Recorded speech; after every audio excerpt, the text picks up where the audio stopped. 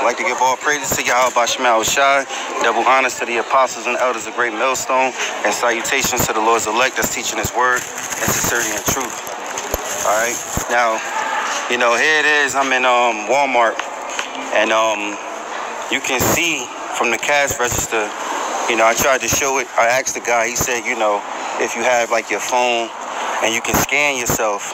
But I wanted to show it because look how the position that is in to show you that, you know, these Edomites, you know, with this chip, the RFID microchip, if you had it in your hand, you can scan your hand. It's in a convenient spot to the point of the position where you can, you know, scan your hand, man.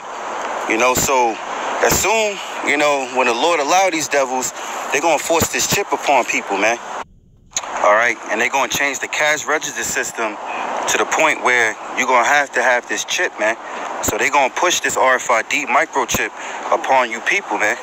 You know, and you Israelites, you so-called Negroes, Latinos, and Native and Seminole Indians, all right, you're going to accept this chip because you have no faith in Yahawah, BaHaSham, Yahawashi, man. So, you know, with that, I want to give all praises to Yahawah, BaHaSham, Yahawashi, double honors to the apostles and elders of GreatMillStone, and salutations to the Lord's elect. Shalom to the elect.